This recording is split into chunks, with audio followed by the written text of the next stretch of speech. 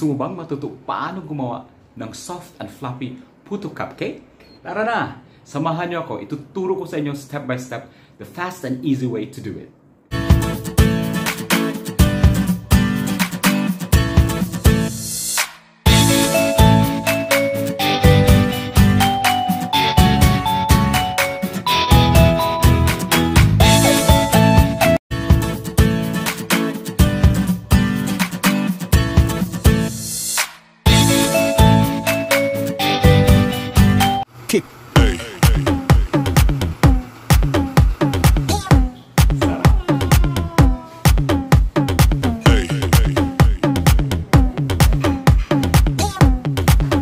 This is Chris, your Kuya PANDISOY.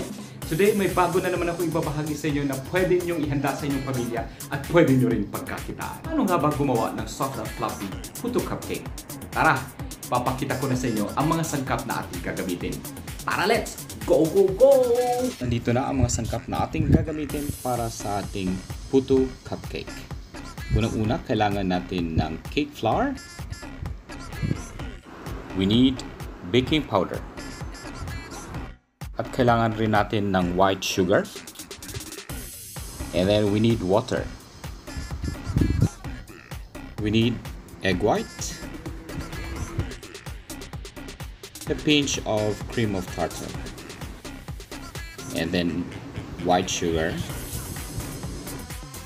Naman sa ating toppings, we need sliced salted egg or itlog na maalat. And we also need sliced cheese. Alright, yan ang kompletong sangkap na ating gagamitin mamaya sa ating soft and fluffy puto cupcake. Okay, para sa complete list of ingredients, you just check on the description box down below. Now for the actual procedure.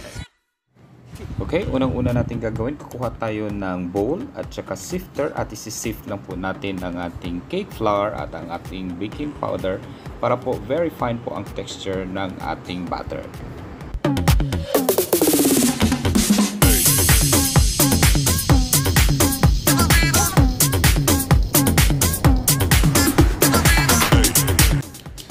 Ayan, at isusunod naman natin ang ating baking powder. Ihalo na lang natin at isi-sift lang din natin. Okay, it looks like we are ready. At isusunod naman natin ang ating white sugar. Alright. Okay.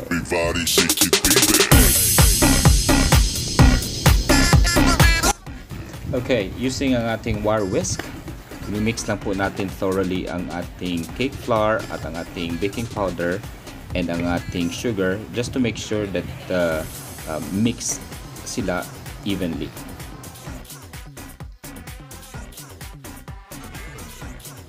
And then we slowly add our water batch by batch. Okay, dahan-dahan lang at konti ng pakonti lang muna. Alright, and using our spatula, we'll just mix it and then idagdag na po natin ang ating huling batch ng ating water at ibuhos na po natin lahat. Alright, and then imimix lang po natin and then hanggang sa it will be thoroughly mixed ang ating batter.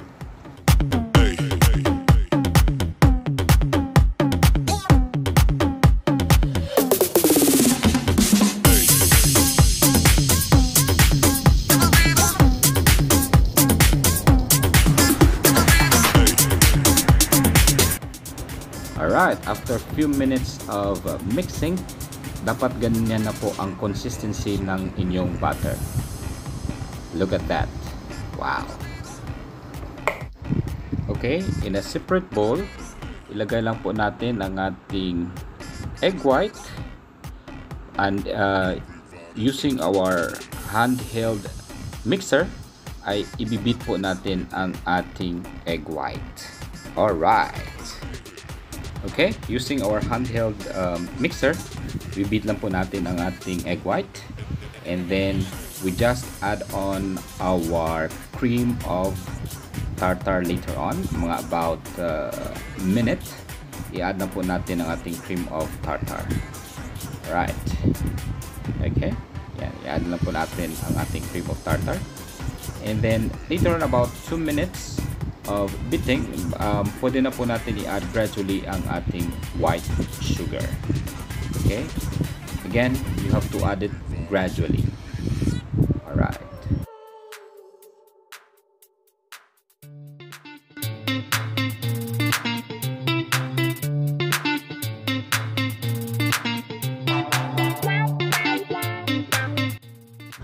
Alright, after few minutes of beating, ayan, na-achieve na po natin ang ating stiff peak form.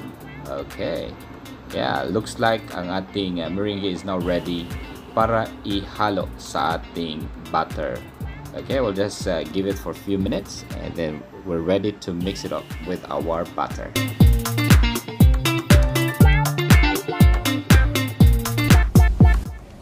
Okay, looks like we're ready to mix our meringue sa ating batter. Okay, ayan. And kailangan lang po batch by batch ang pag-mix sa ating batter. And then we have to do it slowly and gently. Sa baking, meron po tayong tinatawag na cut and fold. So ito po yung cut and fold na part. So we have to do it slowly, gently. Ayan, kailangan lang po walang halong galit at puot ang paghahalo. Okay, so we just add on our second batch, and then again we have to do it slowly and gently. All right, we just continue cut and fold and do it, mixing it slowly and gently, kasi po para po ma-achieve natin ang fine texture na gusto natin sa ating puto cupcake.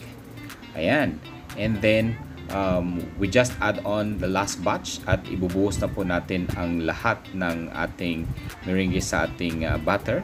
Ayan. And then sa itong batter na to ay kailangan lang po talaga ang gentle touch. Kasi hindi po rin natin pwedeng i-overmix. So pag nakita po natin na evenly mixed na po ang ating meringue sa ating batter, and then we come up with a foamy na batter, ready na po siya para sa ilagay sa ating mga molders. Okay, alright, looks like we are okay, and yeah, way to go. Yes.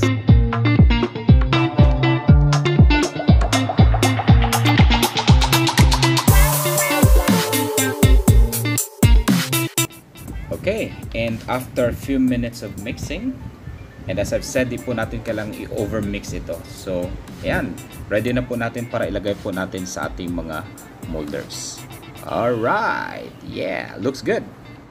Okay, dapat ganyan lang po ang ilagay ninyo sa inyong molder. Ang batter na ilagay nyo sa inyong molder ay mga about 3/4. Hindi masyadong puno kasi mamaya aalsa pa po ang inyong puto mamaya. And then we just add on our toppings, our salted egg, ayan, sliced salted egg, at saka yung ating cheese. Sa ating cheese ay, depende po yan sa inyo. Pwede po kayong shredded cheese. Pwede nyo rin pong gawing ganito katulad sa akin, sliced cheese. So, kasi later on, mag-expand pa po siya while ini-steam nyo po ang inyong puto. Okay, stay tuned and we'll just do this one by one. Alright. Okay. And while doing all these things, nagpapakulo na po ako ng aking water doon sa aking steamer. And then it will be low medium heat ang ating apoy. Okay, maintain na po ang low medium heat. And then ang steaming time will be about 15 to 20 minutes. Okay, and then yeah, we'll just continue doing this one by one and per piece. Yeah, and then we're way to go for our puto cupcake. Yeah, and we are down to my last piece. All right, okay, and then yeah, and finally after few minutes of doing this, yeah, ready na po for steaming ang ating puto cupcake. See you in a bit. All right.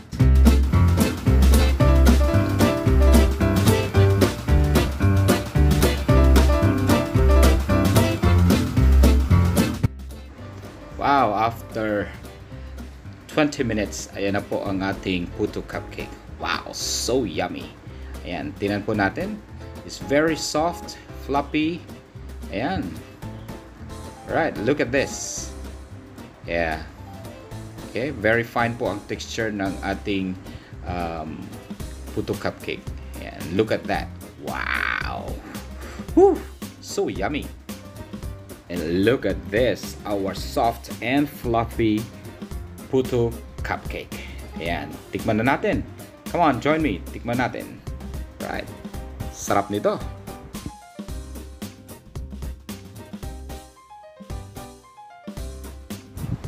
The best in the world. Woo! Ah, sarap. Woo. Again, this is Chris, your Kuya PANDISOY. Thank you for watching this video. I hope you get and learn something from this video guide.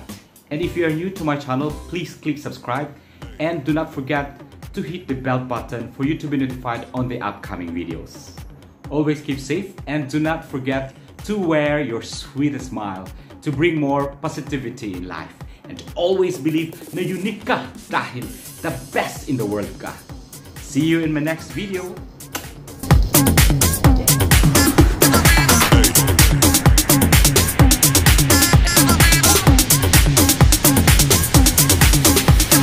Everybody shake it, baby.